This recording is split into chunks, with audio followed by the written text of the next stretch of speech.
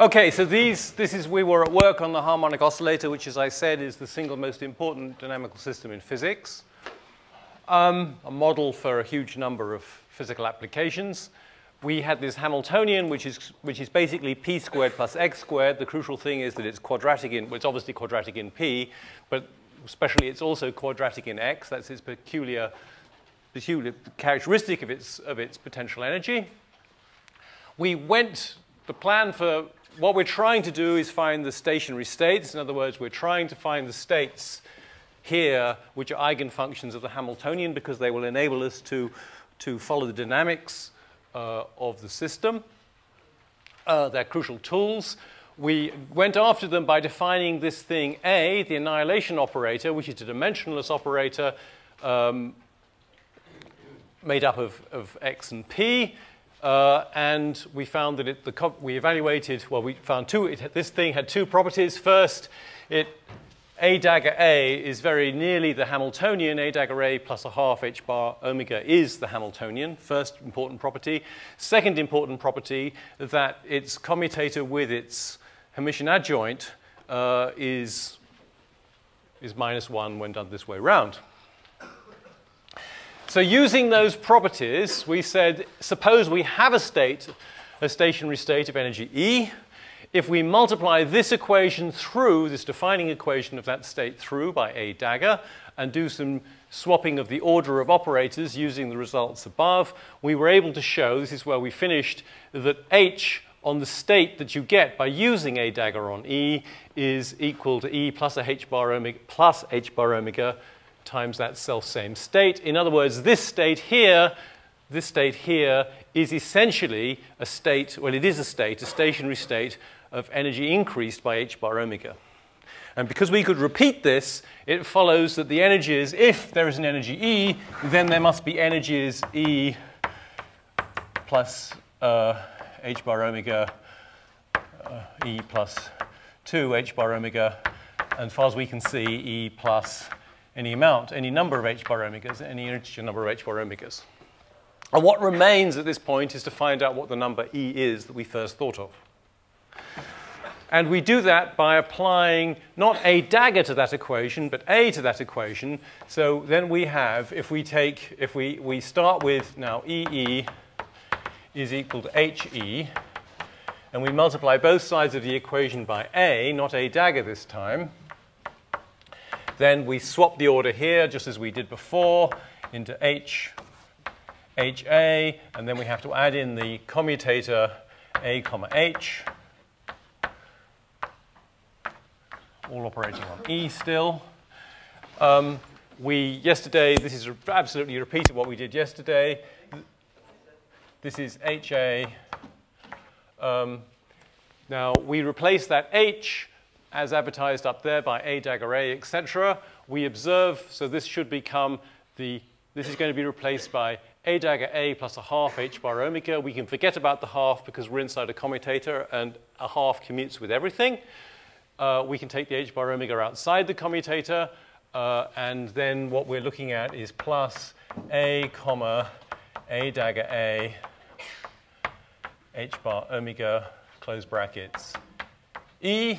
We use our usual rules for taking the commutator of a product, which is to say it should be the commutator of this, with that standing idly by, and then in principle the commutator of this with this standing idly by, but the second commutator vanishes.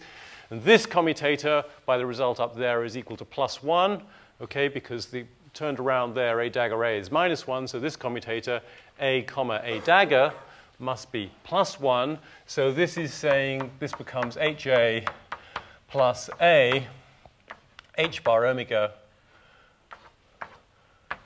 E. So we have an AE with no operator in front on this side of the equation, but we have the same thing on that side of the equation. So we take these together and onto this side of the equation, and we then have that E minus this h bar omega goes to the other side and becomes a minus h bar omega AE is equal to HAE, which establishes on the face of it what we might have hoped, which is that the state you get that you have after you used A on this stationary state, E, is another stationary state with an energy lower than E by h bar omega. So A dagger raises your energy, it increases the excitation of the harmonic oscillator, and A evidently lowers the energy of the harmonic oscillator. Now, you have to, at this point, start to worry, because by the previous rhetoric, it would follow that if there's E, then there is also E minus h bar omega, and so on, down through E minus n h bar omega. And it looks as if you can find states of lower and lower energy without limit. And you should be worried about that, because thinking about the Hamiltonian up there, because classically it looks manifestly positive, because p squared should be positive and x squared should be positive. You can't trust such things in quantum mechanics, but what we can do is we can work out, we can say, look, E is the expectation value of the Hamiltonian in the state E, obviously, because h on E is equal to EE, which comes outside, and this on this is 1. So that's a self-evident equation. Replace what's inside here. This becomes over 2m of E P P E plus m squared omega squared E x x E. And because these are observables, and therefore Hermitian, I can put a dagger there if I want to. Doesn't make any difference, because P dagger is P. And I can observe that this is now manifestly PE mod squared. This thing is the mod square of the ket you get by using P on E. And this is m squared omega squared of XE mod squared. Still over 2m, which is boring. And this is manifestly greater than or equal to 0. Even in quantum mechanics, there can't be any argy-bargy. This has to be greater than or equal to 0. So all the energies, all the allowed energies, the entire spectrum of the Hamiltonian has to be positive. But we've apparently established that by using A, we can get states which, by successively using A and A and A and A, we can get states of lower and lower energy, because we take h bar omega off every time we use E. Sorry, we use A. So there's a problem, and the problem is the assumption. So let's just look carefully at what we've established here. What we've established is this equation here. This equation is absolutely copper-bottomed. It's beyond criticism. It's true. It was obtained by totally legitimate operations. And it establishes that this thing is an eigenfunction with this lower energy, provided this thing is non-zero. But if, at any stage in this chain of applying A's, this thing here would vanish, so if, when you get to a certain energy, E, lowest energy, and you apply A simply kills it, it produces a ket of no length at all, then we won't have a state of even lower energy. And since it's clear that this chain of operations, it's logically impossible to go on creating states of lower and lower energy. This chain of results of applying extra factors of A has to stop somewhere, and the only way it can stop, since this equation is true, is by this thing becoming 0. Then, because h on 0 is equal to any number you like on 0. So if this is 0, this equation does not establish that this is an eigenvalue of h, right? But that's the only circumstance in which this equation would not establish that this was an eigenvalue of h. So for the lowest energy, the ground state energy, it has to be that A kills it.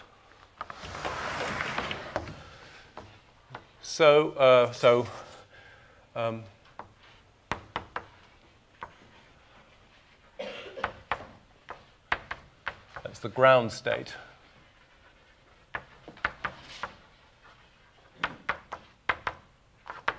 We must have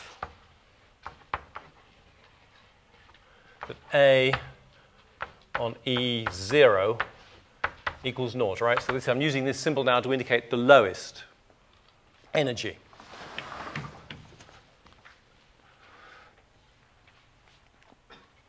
So what does this equation mean? To give more precise meaning to it, what we say is that this ket that you get here has no length squared.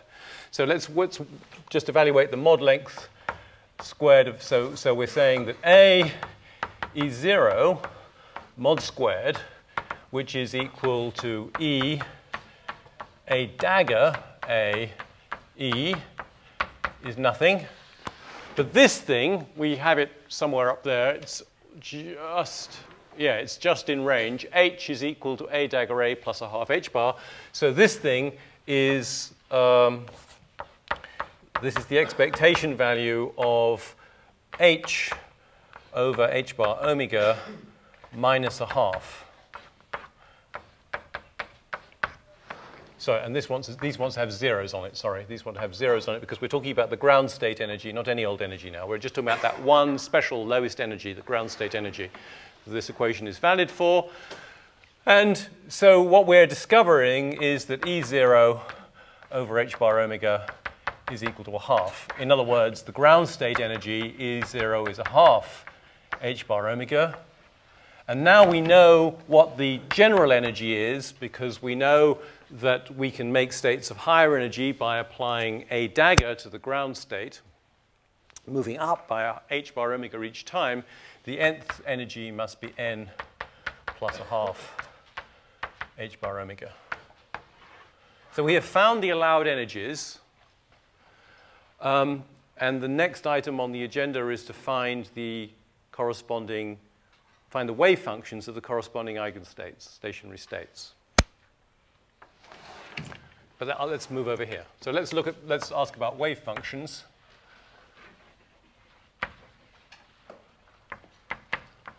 Of the stationary states. Whoops. Now we've found the allowed energies.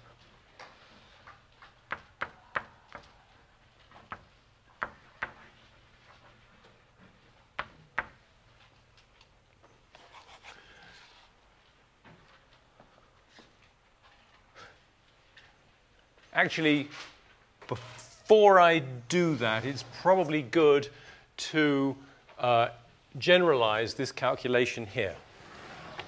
So what we've established is, so let's just talk about normalization as a sort of preliminary. I think it's better to do this now. Normalization. What we've established is that A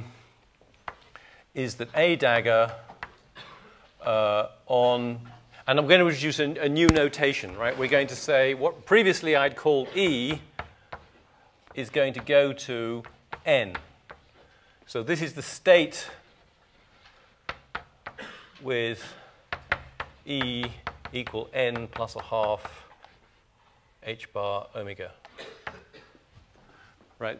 We could write En in here, but everybody writes just N. It's just saves energy. It works well, right? Now we've discovered what the energies are and that they're labeled by an integer N, 0, 1, 2, 3, 4. Okay, so this is N equals 0, 1, 2, and so on. It makes sense to have a nice compact notation and to call our states, our stationary states, the state 0, the ground state, the state 1, the first excited state, the state 2, the second excited state. And what we've established is that A on N is some constant, I'll call it K, times N plus 1. Right? Because we've discovered that when we used A on the state E, we got the state E, we got a state which was an eigenket of H with eigenvalue E plus H bar omega, which would be in the new notation the state N plus 1. If this E was N plus a half H bar omega, this will be N plus 3/2 H bar omega. And the issue arises, so what value does this thing have? So just to be clear, so when we've had relationships like this, we had a corresponding one up there. Yep, there we go. Yesterday we derived this equation, and that equation establishes that this thing is an eigenket of H. It doesn't establish that it's a properly normalized eigenket of H. I want it to be properly normalized. And so I'm asking about what's the normalization constant I have to use after I have applied an A dagger. It's easily found because we just take the mod square of this side of the equation and the mod square of that side of the equation. So taking the mod squared, so taking mod square of both sides, we get n a dagger n is equal to k mod squared times 1, because that's by definition going to be correctly normalized. We can take k to be a real number. We can take k to be a complex number if we determine to, but why don't we just agree to take it to be a real number, and this just becomes k squared. We're just trying to get the thing normalized. We don't care about the phase. And let's ask ourselves what this is. If I swap this over, I want to swap this over because then I can relate it to the Hamiltonian. Then I have to add on a comma a dagger, oops, commutator. So that's that rewritten. This is the Hamiltonian minus, it's the Hamiltonian over h bar omega. Where is it? Where is it? Where is it?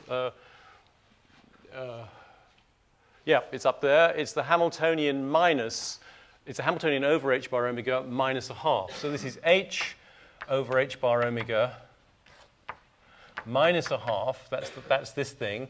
And what's this? This is plus 1, I think, because the commutator the other way around was minus 1, so this is plus 1.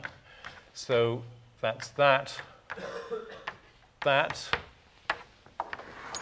H on n is equal to n plus a half h bar omega by definition, right? So this on this produces n plus a half h bar omega divided by the h bar omega, and we have n plus a half. Take away a half, we have n. Add 1, we have n plus 1.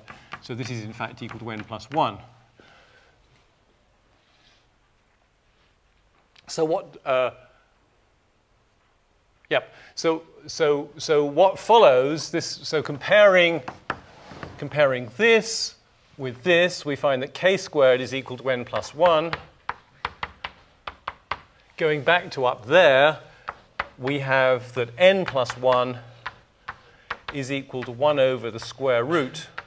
Sorry, yeah, that's right, square root of n plus 1 of a dagger n. This is a very important equation.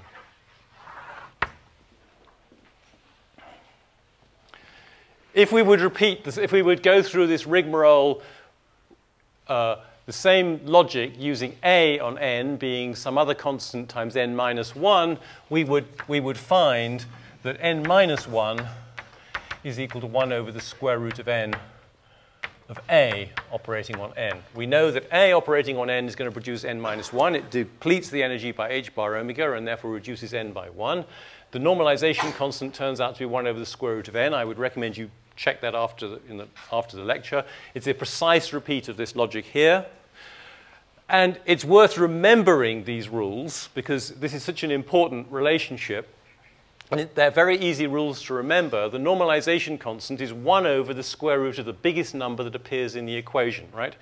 So in this equation, the biggest number appearing is n plus 1. That's what you use. In this equation, the biggest number that appears is n. That's what you use. So these are two very important equations which physicists remember. Okay, so what we have to do now, we're trying to find the wave functions fundamentally. This is just the tedious details of the normalization. Although those equations are of bigger use than just with wave functions. Let's find the ground state wave function.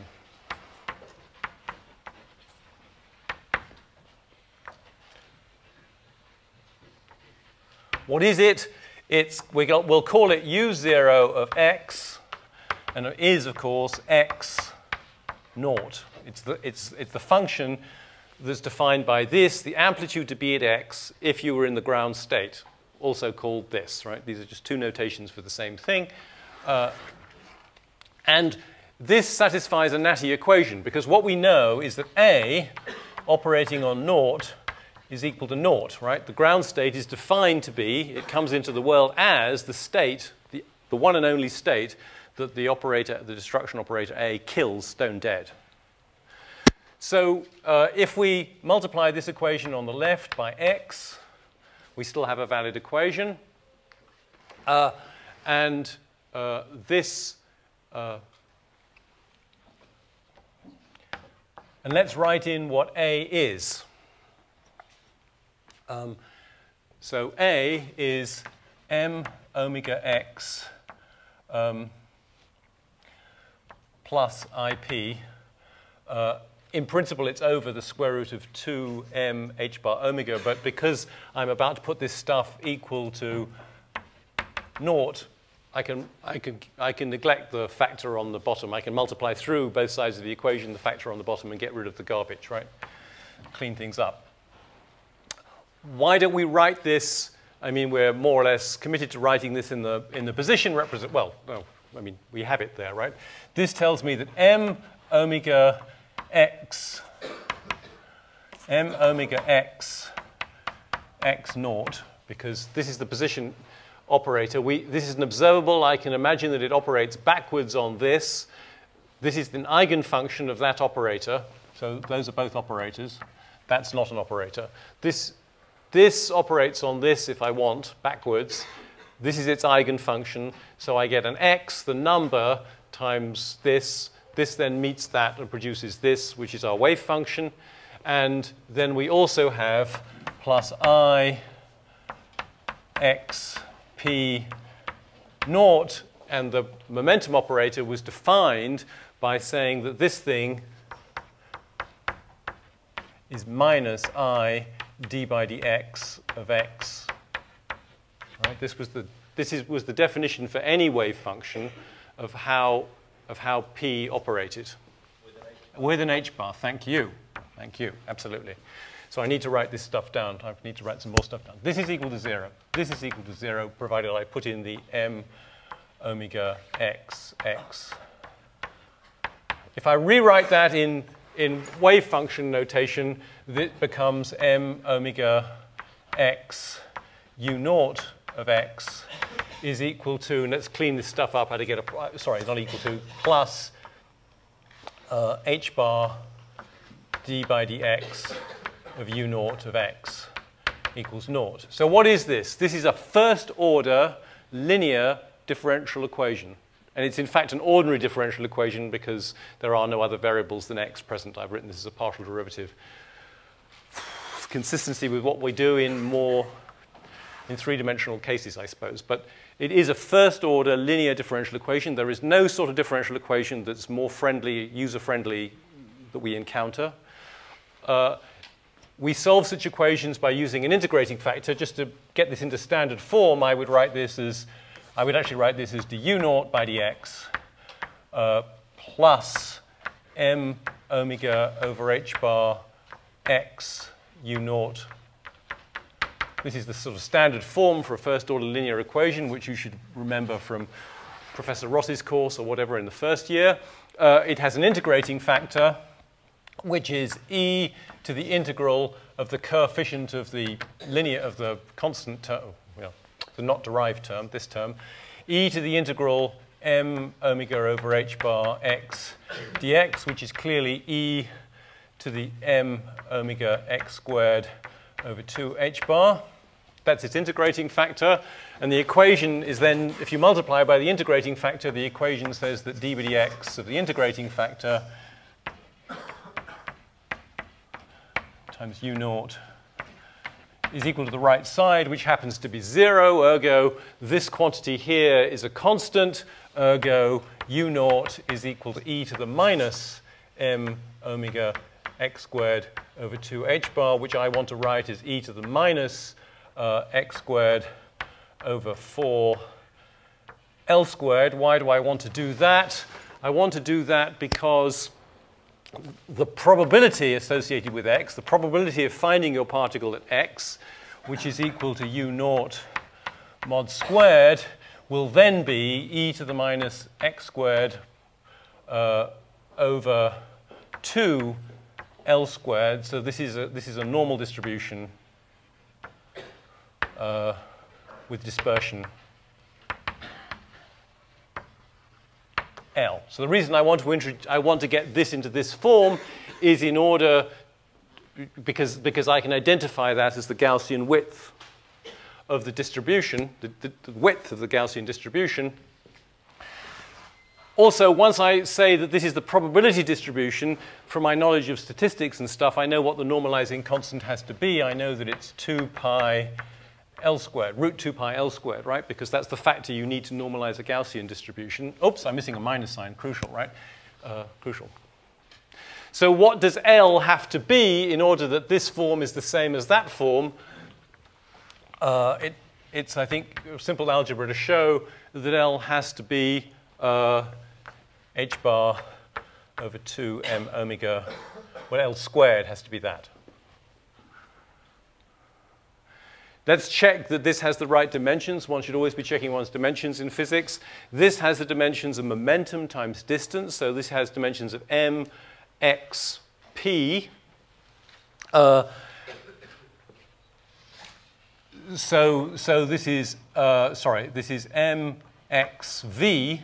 That's what I should have said. Momentum times mvx. What am I talking about? Yes, mvx, right. mvx is the dimensional structure here over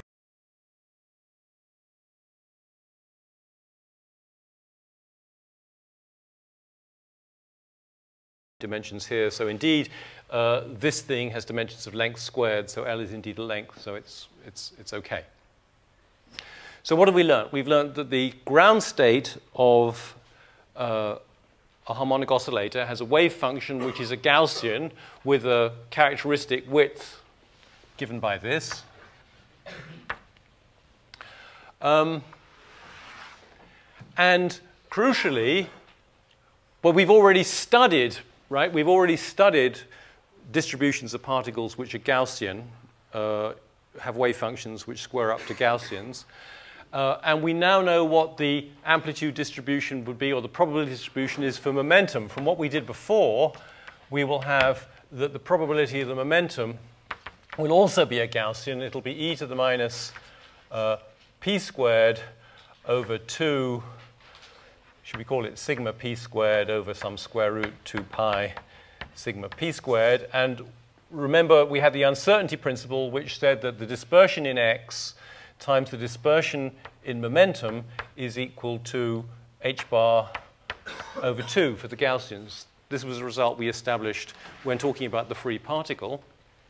So that tells me that sigma p is equal to h bar over 2L. So there's some characteristic width, there's some characteristic momentum that the particle has. Now so in the ground state, our particle is not stationary, it is moving with a characteristic amount of energy. It's also not at the bottom of the potential well, it has a characteristic amount of average potential energy. So we've come to the conclusion, we have an example here of one of the most important, perhaps the most important prediction of quantum mechanics, which is the existence of zero-point energy. The basic issue is that if we're trying to minimize the energy of the particle, which clearly the ground state by definition does minimize the energy of the particle, is the state with the lowest energy by definition. If we're trying to minimize this energy, we want to get the potential energy to be as small as possible. That clearly means moving towards the origin and getting as close to the origin as you can.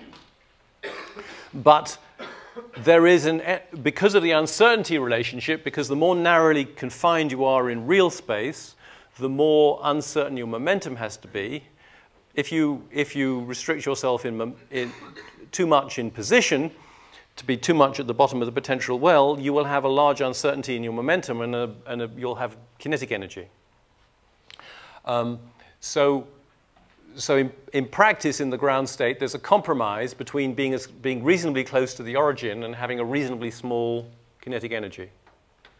So because of the uncertainty relation, quantum mechanical systems in their lowest states have a finite extent spatially, even though really it's a point particle, but because of there's a finite extent in which you'll find the particle, and a finite kinetic energy.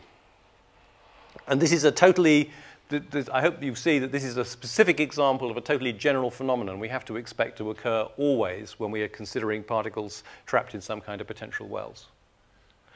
And this is enormously important because it's exactly this physics, we will see that it's exactly this physics which determines the size of atoms. Electrons, so atoms here are typically pretty close to near enough in their ground states, and the size of these atoms is determined by the electron. If the atom gets any smaller, and indeed you take a piece of steel or something and you stuff it into a press and squeeze the thing down, it will get smaller, but it'll resist violently. You'll have to do work. You'll have to increase its energy to make it smaller. And what happens is that in order to make it smaller in real space, you have to give it more kinetic energy by the uncertainty principle. And that's the work that you do, squashing it down. You can see that idea worked out quantitatively in one of the later chapters of the book. So the size of atoms is determined by this zero-point energy business and the uncertainty principle. And interestingly, the mass of protons and neutrons is not entirely, but is overwhelmingly accounted for by the kinetic energy of the quarks and gluons inside there, which are moving around relativistically. They're in a very deep potential well, and very narrowly confined, right, into 10 to the minus 15 meters. In order to be confined, even though they're fairly massive particles, into this very small space, they have to have a lot of kinetic energy. And the mass associated with that kinetic energy accounts for most of the mass, of us. That's what it mostly is. So this zero-point energy phenomenon is extremely general and enormously important. And here we have the classical example. In fact, you see, if we say H is equal to 1 over 2m of p squared plus m squared omega squared x squared, and we put in the uncertainty relation, we say that x squared, if we say that x squared if we say that p squared is equal to h bar squared over 2x, let's get this right, over 4, because I've squared it, over 4x squared, right? So for the ground state, x squared is essentially the uncertainty in x, so it's associated with the uncertainty and momentum in the same way. If you stuff that into this, you put this relationship in, you find that h is 1 over 2m is going to be whatever it is, h bar squared over 4x squared plus m squared omega squared x squared. This now is a function, maybe I shouldn't call it x squared, maybe we should call it L, actually. Perhaps that would be more helpful. So I'm saying that x squared is on the order of L squared, and p squared is on the order of this. So here we have a function of L, and the minimum, if you ask yourself, what value of L does this function have a minimum? The answer is it's that value that we gave up there from quantum mechanics. So it's really true that L is being chosen to minimize the energy given the constraints imposed by the uncertainty principle.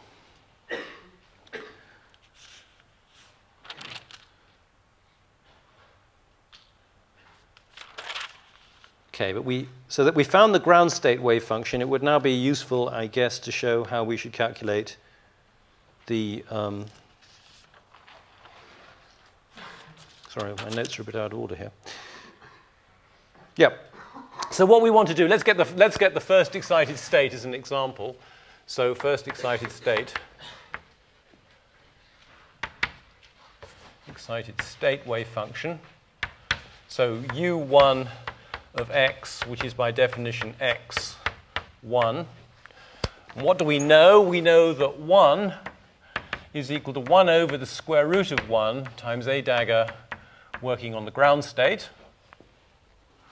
So if I bra through by x, that tells me that u1 of x, which is equal to x1, is equal to 1 over the 1 over the square root of 1 doesn't need to be written anymore, but this is 1 over the square root of n plus 1, n here is 0, of a dagger, which is m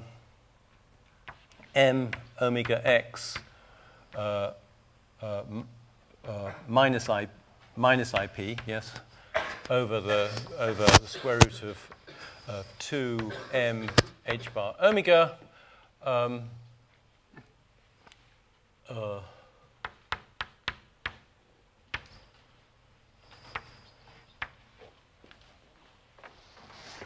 Now what we want to do is, it's helpful to actually to find out what is to rewrite this in terms of L, this characteristic length there. So let's just say what A dagger is in terms of L. 2m h bar omega, well, so if you take that equation up there that defines L, and you multiply both sides by the square root of 2m omega, and then you multiply through by a square root of h, you find, so I need to write this down. So L is equal to the square root of h bar over 2m omega. Multiplying through by this, I find that the square root of 2m omega is equal to the square root of h over L. If I multiply through by h bar, it's bar by the way, sorry. If I multiply through by h bar, I find that the square root of 2m h bar omega is in fact equal to h over L. So this factor here is equal to h over L. So I can say that A dagger is equal to m omega x. On the bottom is h over L, so an L here and an h bar there, minus I need a, I have an h bar on the bottom and an L on the top times p. Let's keep working. This stuff is looking remarkably like L all over again, right? If I would multiply this by 2 on the top and 2 on the bottom, then this would become 1 over L squared. So this is equal to, the L squared would cancel this, and I would have that this was x over 2L minus, now let's put this into the position representation. In the position representation, this is minus IH bar d by dx. So the, yes, so the i's get together and make a minus sign, and the minuses cancel each other. So we have an overall minus sign. The h bars cancel, and this becomes L d by dx. A dagger was billed as being dimensionless. Is it dimensionless? Yes, because they have an x over L and an L over x. So this is a handy formula for future reference. So let's find out what, sorry, I shouldn't have written that complicated expression up there. It wasn't helpful. That u1 of x is equal to this baby, this animal, working on, what does it work on? It works on u0 of x. But what is u0 of x?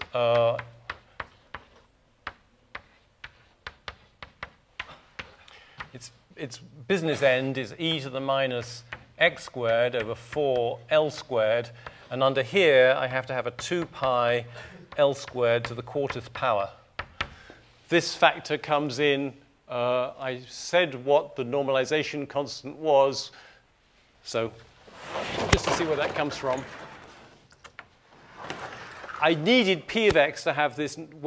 So we obtained u as, I should have said a constant k times this, right? There was an arbitrary constant in this.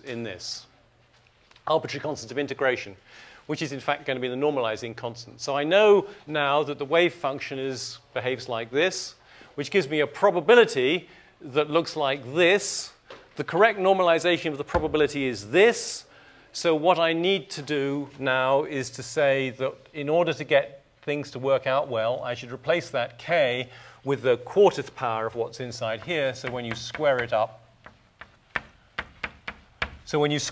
you find the right normalizing constant of the probability. So so we've got the ground state now for at last properly normalized. It has that quarter power. And this is going to come out, because we've paid proper attention to the normalization, this will come out correctly normalized. And what happens is very simple. When we do this differentiation, we're going to bring down a minus x over 2L squared, and this L will cancel that, and cancel this, and we'll have an x over 2L coming from here. We've got an x over 2L coming from there. So the whole thing at the end of the day is 1 over this 2 pi L squared 1/4 power x over L e to the minus x squared over 4L squared. That's the first excited state wave function.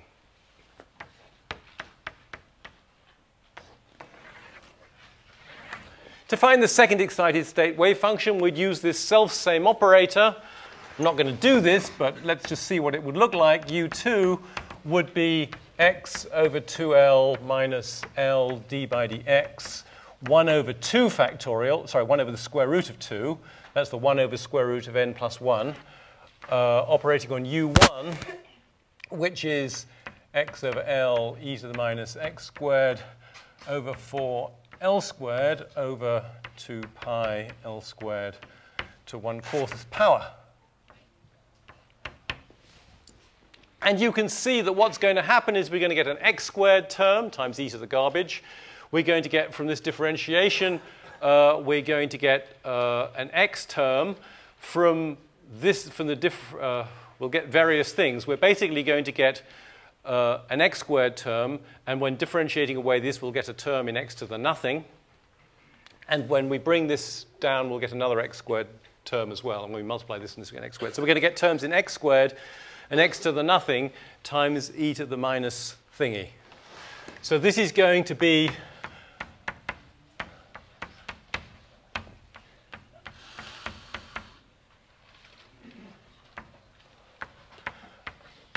a polynomial of degree 2.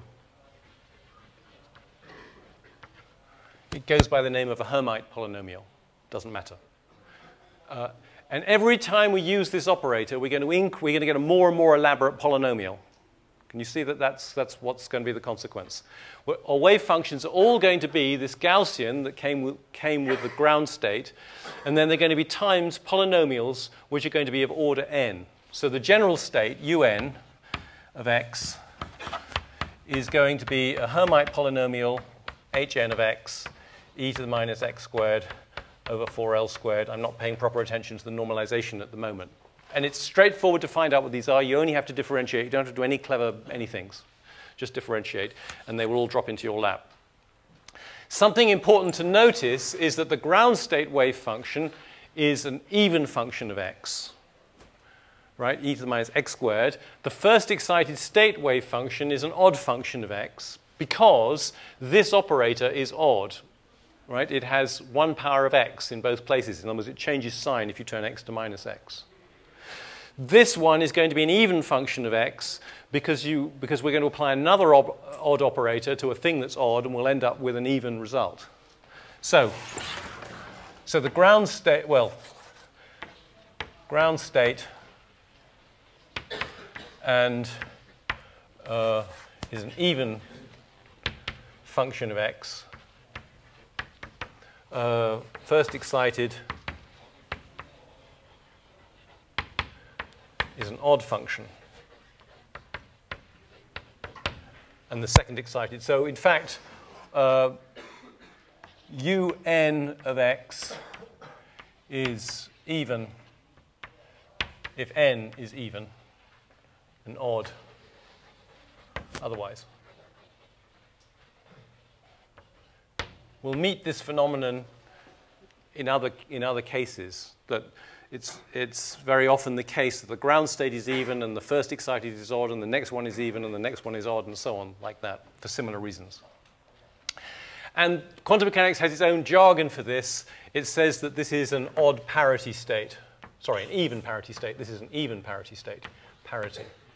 Parity just means, is it even or is it odd, the wave function? And this is an even parity state. we'll have more to say about parity in a general context later on when we're covering the material in chapter 4. Sorry, are they both even parity? First, this one is odd. Excuse me. I was not sure which line I was on. This one is even. The ground state is even. The first excited state is odd, and this it has a parity. We say this has a parity -1 to the n, so that, you know, that jargon is used sometimes. I wouldn't worry about it. It turns out to be useful to know. We'll find it's useful to know whether your wave function is even or odd. That then enables you to short-circuit various computations. Okay. We can do, yeah, all right. Run out of board there.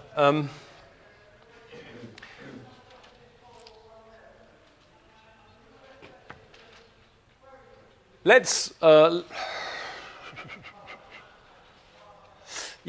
a go at this. Let's work out the expectation value in the nth excited state of x squared. So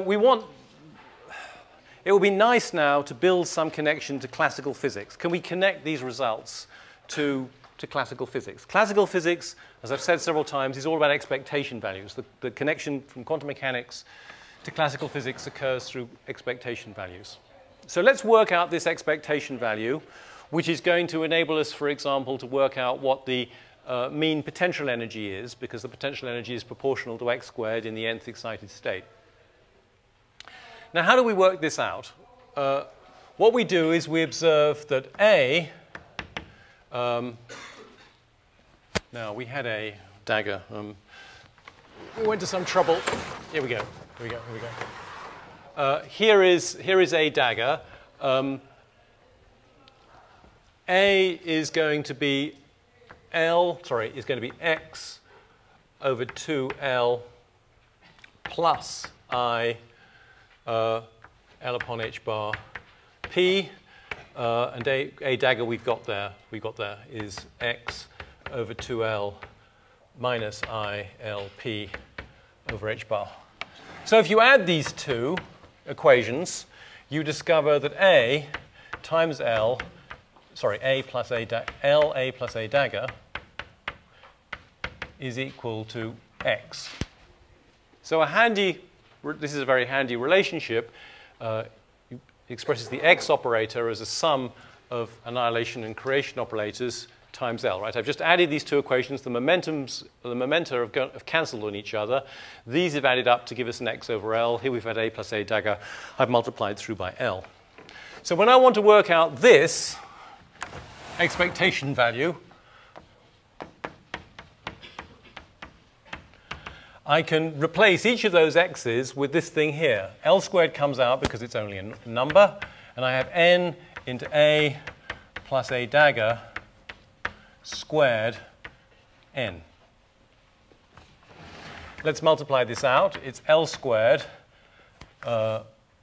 into n A squared plus A dagger squared plus A dagger plus A dagger A.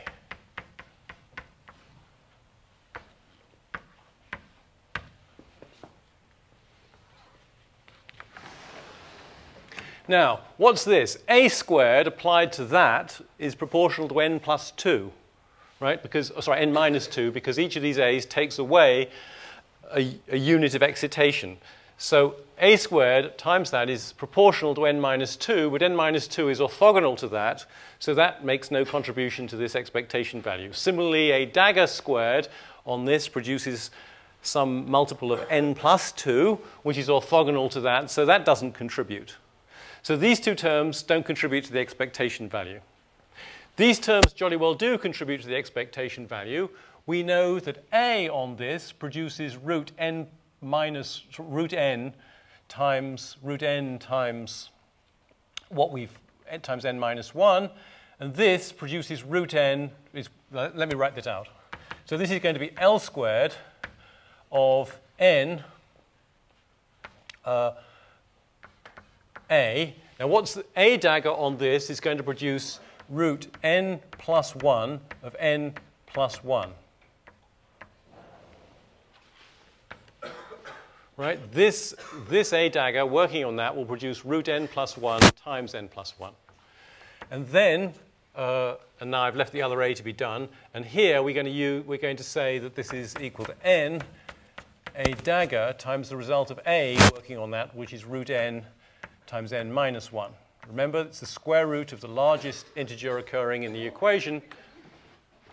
And then this A is going to produce a root n plus 1 times n, which will couple with this and produce 1. So this is going to be L squared. Right, this is going to lower n plus 1 down to n, which will produce a 1 when it meets this. And we'll have another of these square roots, so we're going to have n plus 1. And when we use this on this, this n minus 1 is going to be raised back to n, which will produce a 1 when it meets this, but we'll get another square root of n in the process, so we'll have plus n. So in other words, it's equal to 2n plus 1 L squared.